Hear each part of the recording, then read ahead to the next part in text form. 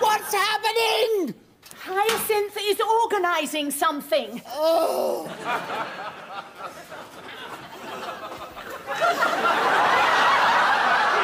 Remain calm, Emmet. I'm working on your rescue. I am calm, Hyacinth. Under the circumstances, I think I'm being exceptionally calm. Richard's looking for a sharp knife to cut you free. For heaven's sake, be careful. If you'll excuse me a moment, I'll go and attend to your lower half.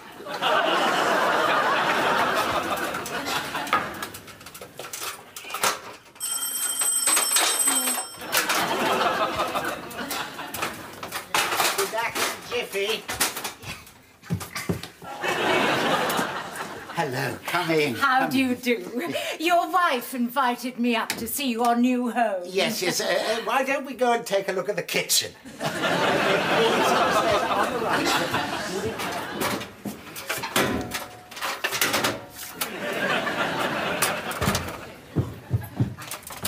I couldn't find a knife. Will this do? Oh. Well, how many people have you invited? Oh, just a handful, dear. Well, we've already got our hands full. Onslow, why do you always go slowly when we're visiting our Hyacinth? Somehow the thought of your Hyacinth exerts a braking force. I know what he means. Whenever I'm on the brink of letting myself go, I get this vision of our Hyacinth. Have you got rid of that Mr. Murchison yet? Him? Don't speak to me about him. He was completely without scruple. What can you make of a man who gives away his own wife's jewellery? What happened to it? As soon as we finished, he asked me for it back. That's one thing Onslow's never done. Given my jewellery away. He's never bought me any in the first place. Keeps life simple. Hands up, anybody who really wants to grow up to be somebody obsessed with possessions.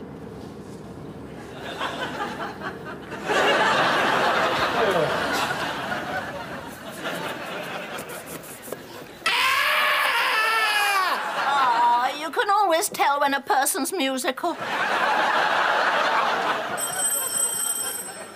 I'll be back in a jiffy.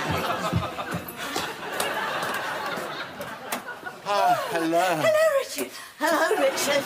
Hello, Richard. Welcome to utter chaos. Listen, if you're busy, we'll... Well, we're in the kitchen. It's up the stairs and to the right. We left Father in the car. He couldn't make the stairs. I don't think you'd have made the first flight. Oh, there you are, Emmet. Now, please don't go up there again. If you'll excuse me, I'll go and see to my guests. No!